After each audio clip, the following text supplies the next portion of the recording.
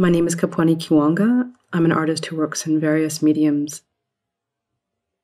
I came to art after having studied the social sciences, particularly anthropology and comparative religion. I had then worked as a documentary filmmaker. But I found that art was the language that allowed me to share my ideas in complex and multi-layered ways.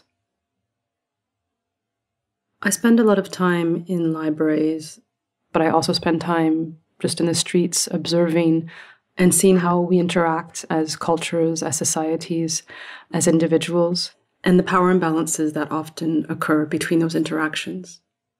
I try to scratch the surface and look back and find out structurally what has made that happen. So one of the projects I worked on was around disciplinary architecture, historically, but also currently. And I was really drawn to how color and light were used to control bodies, to create barriers, which are sometimes physical, but then also psychological.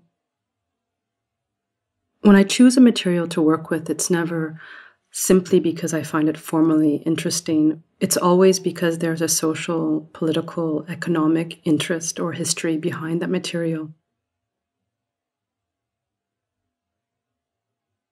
I hope that my work is able to be a moment of transmission in which the time I've spent with archive, with thoughts, with people, discussing subjects, can be passed on and given to the viewer in some way.